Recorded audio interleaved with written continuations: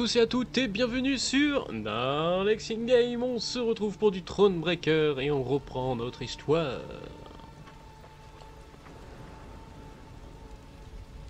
Bah, What j'allais dire. happened here?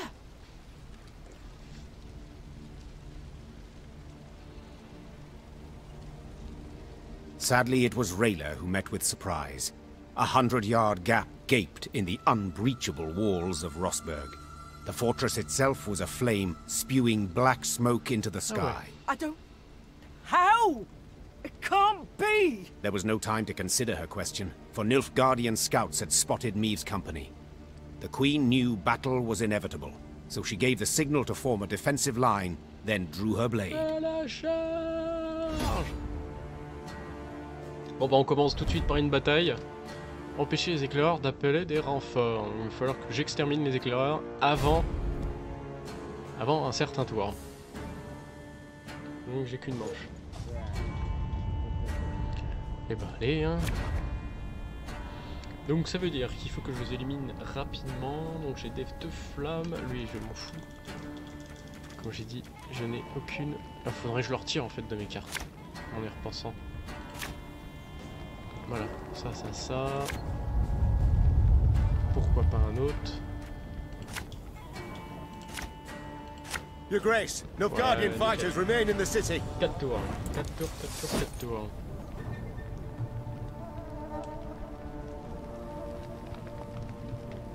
Putain. Faut que j'en tue un très rapidement alors. Et ben c'est simple, j'envoie tout de suite. I smell a leak.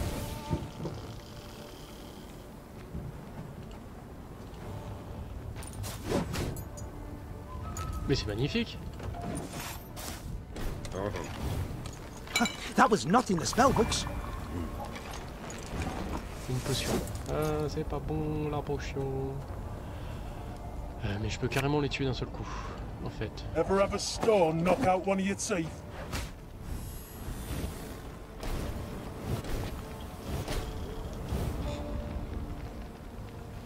Voilà, alors là, je suis très bien parti. Off to the front yet again. Bloody whoresomes. They'll pay for this. You mad? Don't shake that. Voilà, au moins les 2 sont en feu. Quiet, or the commissar will hear.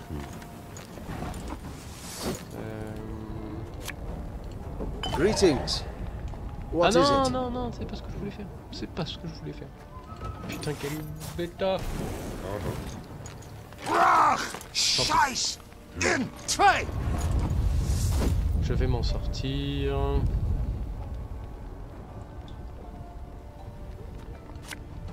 Have it the white of an eye from half a league away. Le pire, c'est que je vais pouvoir les reprendre plusieurs fois pour leur faire mal. Du coup, 4 points, 4 points, 5 points. Je crois que... I refuse to believe it. The king No, could encore. not have died here. Ah si.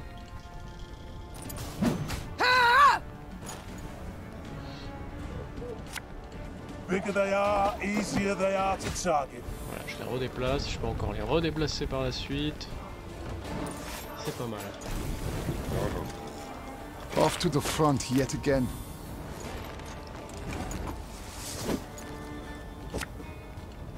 Yeah, yeah!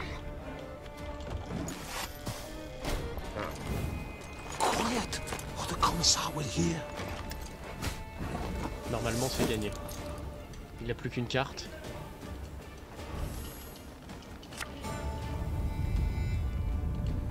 Nothing personal, I assure you. Yep. Allez, gloire! Et ça sert même à rien que je continue. Et autant que je passe tout de suite, j'ai gagné. Watch for Demoven's banners! If he's here, we must find him! Ouais, victory! The Lyrians met one note of luck in this song of woe. Rosberg had fallen, yes, but the Nilfgaardians, not expecting reinforcements from the south, had stationed only a small detachment to hold it. Meve led her men to victory and retook the fortress. Or rather, what was left of it. What they did not demolish during their assault, the Nilfgaardians burnt once inside the city. Countless charred corpses of both defenders and peasants seeking shelter from the invaders lay among the blackened ruins. Some had tried to shield their children from the fire with their own bodies.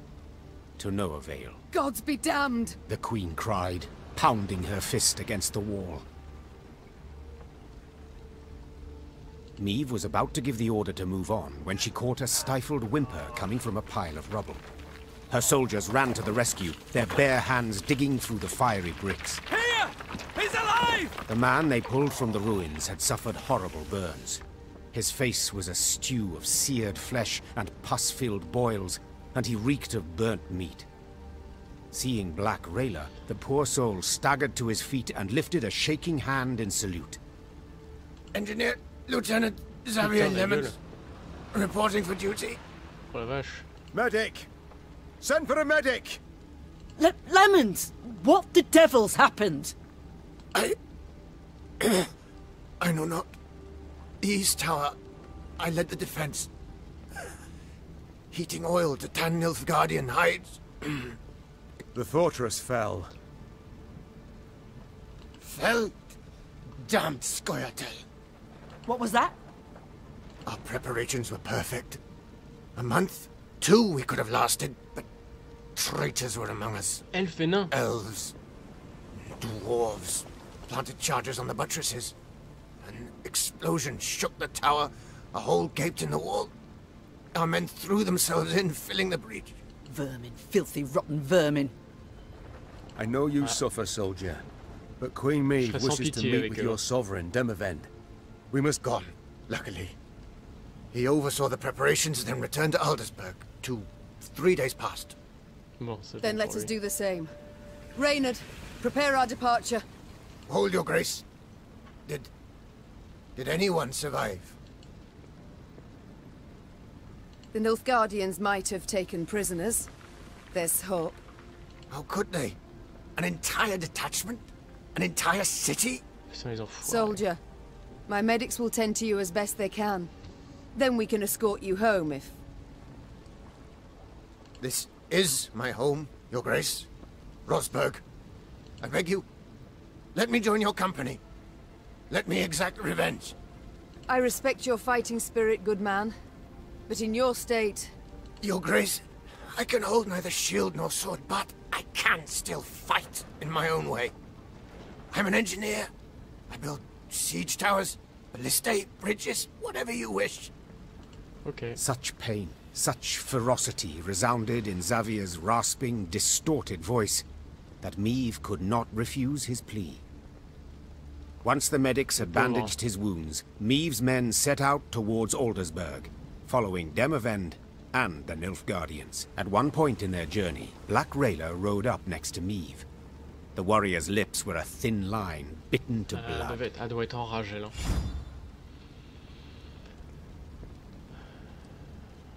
Bon, du coup, j'ai une nouvelle carte. Milady, the road to Aldersburg leads through Moulderwood, where Eldane's Scoia'tael prowl. Same filth who killed my men and delivered Rosberg to the Black Butchers. Rayla breathed deeply to steady her furious, shaking voice. Please, milady, I ask you upon the holies, let us find them and destroy them. Meve gave a slight nod. It seemed the road to Aldersburg would prove long and full of challenges. Ouais, ça va être hard, mais il va falloir faire comme ça. Du coup, je vais par où? Je vais les mettre...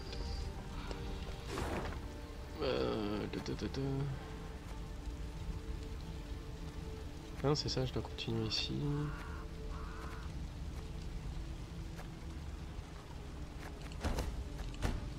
Éclaireur, ça sera plus simple.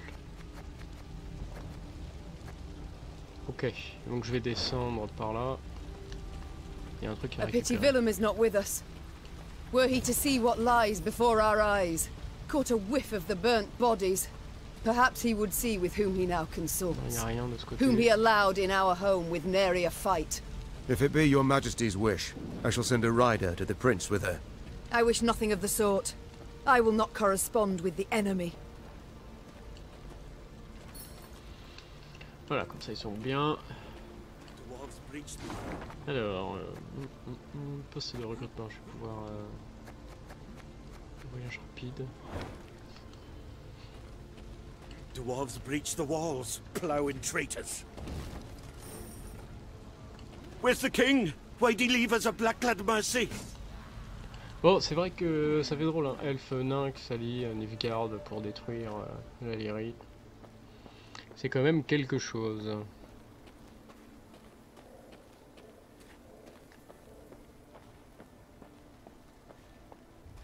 Y a rien là. On peut pas passer. Ah non, faut faire tout le tour. Bon bah je vais monter. Ah, petit chien. Not liking the looks of this, Gascon said, furrowing his brow. Meve followed his gaze. Before them, beside the road, stood a hut with a scorched thatch roof. Why? Huts abandoned, yet dried fruit and mushrooms hang from the eaves. Famine raging all around and no one's been tempted. I'd send a scout if I were you. The Queen did as Gascon suggested, and sent 3 infantrymen to reconnoiter. They entered the hut and found only silence, that was soon broken by a blood-curdling growl. The soldiers ran out at full speed, tripping over their own legs. Meve drew her sword, convinced a horde of neckers or ghouls would soon attack. But her fears proved unfounded. Instead of monsters, out of the hut came a shaggy dog, a torn scrap of fabric clutched in its teeth. Milady, one of the soldiers began, his face red with embarrassment and his hands covering a hole in his breeches. Was dark as a well inside, and that hound, it jumped out at us, all of a sudden biting it and snapping. Bad boy, Gascon said with a smile, then pulled a hunk of dried sausage from his bag. Bought by this generous offering, the dog calmed down at once. Further examination showed the dog was the hut's only resident. Like many others in Aedirn, its owners had disappeared without a trace. Their loyal mutt still guarded the premises, waiting for his master's return. Let's take him with us, Gascon said. Otherwise, he'll die here, of his own hunger or someone else's. Petit chien, pourquoi pas, hein? A watchful sentry like this could prove useful in our camp, said the Queen. Fine, he can join. But he shall need a name. How about Reynard? Proposed Gascon, a cheeky grin smeared across his face. That way, he'll come when you call, sit on command, and always be a heel. Always heel, that is. Watch your words, said Reynard, hand tightly gripping the hilt of his sword. Or you'll learn I'm not at all as tame as you believe. Enough, both of you. That's an order. As for you... The Queen took a good look at the dog, who still had a scrap of fabric in his teeth. Since it seems you've a taste for the cloth of the nether regions, I dub you... Knickers. Will that do? The dog wagged its tail vigorously, as if thoroughly pleased with its new name. Meve's company marched off, a furry new recruit richer. C'est sympa. Culotte et une nouvelle carte. Ah, je vais regarder un peu les cartes du coup. Ah ouais, le rapport. Bon, ça c'est bon. Alors... Bon, à savoir que j'ai toujours le même souci là. Donc j'ai gagné celle-là, un point de dégâts unité, et c'est cette capacité 8 fois. Impressionnant.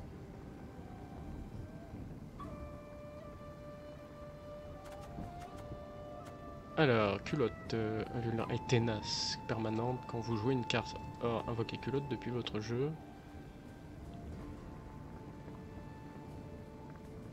Cette unité pourrait piller votre main pour des friandises. Et lui, choisissez une carte disposant d'une capacité horde et donnez-lui deux outils. Oh putain.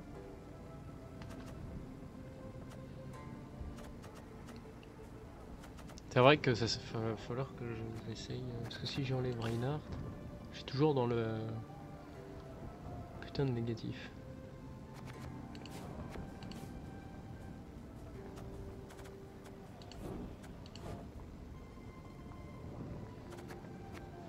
parce que culotte me plaît quand même.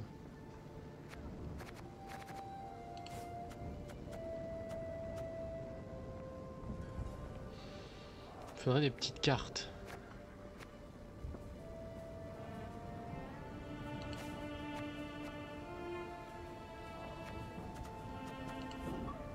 Je suis déjà dépassé. Putain, c'est chiant, hein.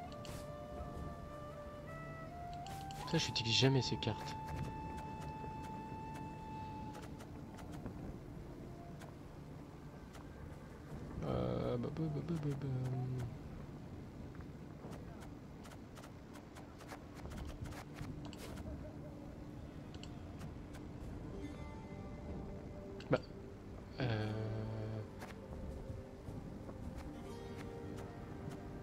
Ah, trophée. Ah oui, c'est ça, d'accord. Bon, on va continuer, du coup.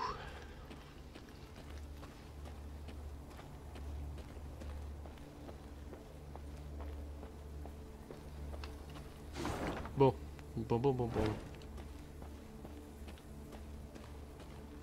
Ouais, il y avait un truc ici.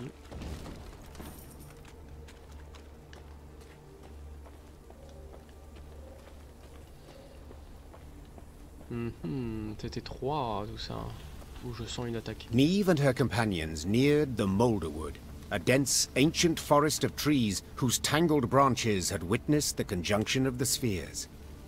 It was not until King Vidamont's day that a road was finally carved through the primeval thicket, significantly shortening the journey from Rosberg to Aldersburg. Even when peace reigns, danger rules this road. Rayla said. Now no one dares travel it. At the edge of the wood, by the road, stood an enormous willow. Its branches swept down to cover its trunk, looking for all the world like long tresses shrouding a woman's face. Meve had an ill premonition. She did not like the sickly sweet aroma wafting from this tree, nor the metallic buzzing of insect wings. She sent a scout to investigate.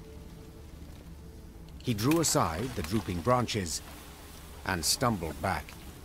There were men bound to the tree, covered in sap oozing from gashes in its trunk. Its heavy scent had attracted swarms of insects, flies, wasps, bees and beetles. They seethed over the bound men, crawling in and out of their ears and nostrils. Eldain welcomes us to his wood, Rayla whispered. Meve stepped towards the tree and saw the men stuck to it were all still alive. Those the elves had caught recently writhed and howled for rescue. Those hanging longer merely followed the queen with half-crazed, bloodshot eyes. Well, are you to stand there all day? Meve screamed to her dumbstruck Lyrians. Free them, at once! Her soldiers needed no more prompting and set about sawing at the ropes with their blades. As soon as they had freed the first captive, before even a word of thanks could be uttered, a flaming streak soared through the air and stuck in the tree. The oozing resin burst into flames, engulfing the prisoners as well as the soldiers who had come to their aid. Elder speech battle cries rang out from the woods as elven warriors launched their attack. It's a trap! Cried Reynard. Defend the queen! Ah! Allez, une bataille courte et une manche. Putain, bande d'elfes de bains.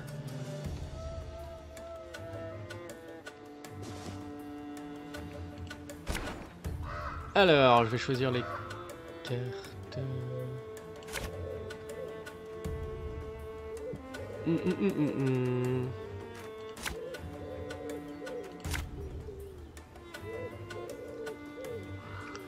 Ouais, ça m'a l'air sympa. Keep your heads in the fight. They'll seek to blind us with shock and awe. Et en plus, c'est enflammé. Foc.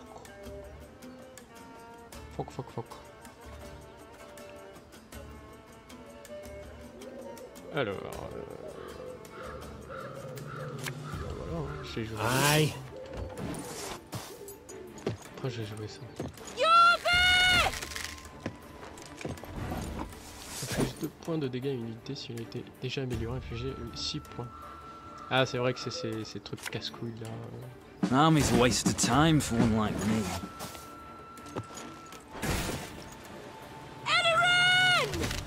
Yeah. Kill them! Kill them all! Bon, je peux. Bon, c'est pas grave. Ah, should have listened to me, old lady.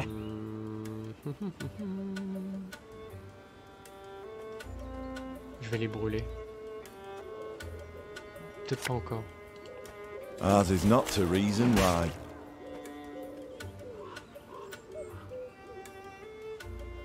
Ah oui, c'est vrai qu'elle me sert pas si j'ai qu'un... Ah merde. Faut que je fasse le changement. Now we will see who is weak.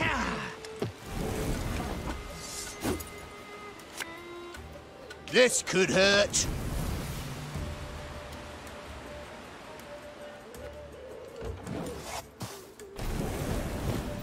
Bon, ça va le faire. I shall not fail.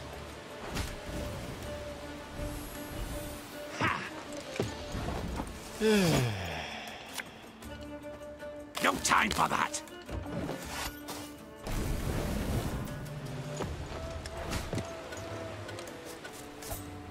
Qu'est-ce que c'est? Sacre bleu.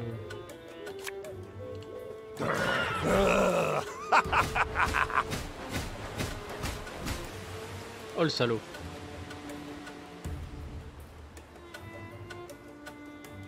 Ah bah heureusement que j'ai pas posé celle-là.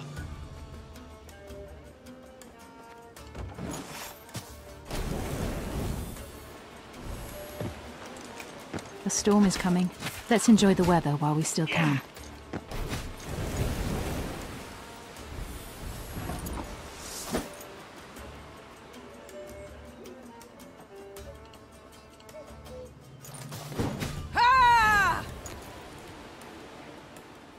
Ça fait va me faire chier. Qu'est-ce que j'ai de beau? Ah, gagner. Infliger un point de dégâts à tous les ennemis et tous les ennemis ont la même force. Ouais. Choisissez un allié bronze sur le champ de bataille ou dans votre main et ajoutez-en 2 dans votre jeu.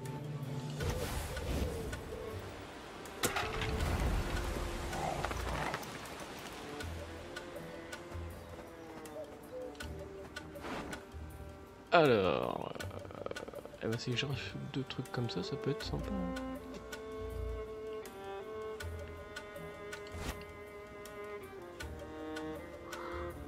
Non, ça marche pas.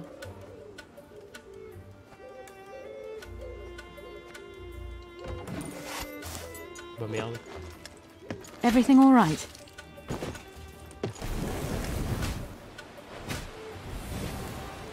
Ça c'est bien. Ça c'est bien.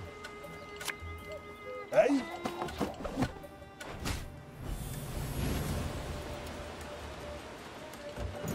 Bon, normalement, putain. This is elven land, Dwan, upon which your kind dies.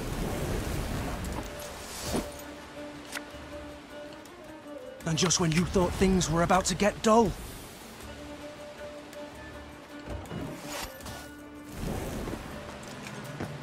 I'll feed you to the crows!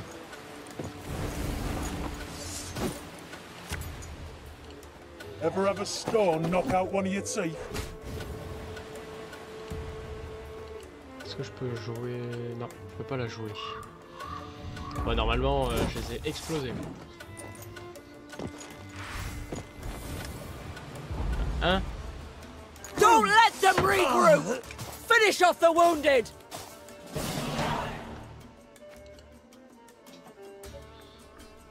The battle done, Meve surveyed the carnage, her breath still ragged. The thick stench of blood, sap, and ash she sucked in made her stomach churn and head swoon. The Scoia'tael. I'd heard of their cruelty, but... The Queen said, sheathing her sword. But never have I countenanced a thing like this. Black Rayla, who had just extracted her blade from between an elven gorilla's ribs, smiled darkly. Worst is yet to come, my lady. Merde. The Queen regrouped her forces and marched into the Moulderwood. The Lyrians sang none of their usual marching songs. Instead, they walked in silence, eyes darting constantly to their flanks. On est chez eux, hein. Ça va être tendu tout ça. Tendu, tendu. Fait cramer l'arbre. Bon bah écoutez, on va se laisser là. On va se dire à la prochaine. N'oubliez pas de mettre un j'aime et de vous abonner. Allez, bye bye.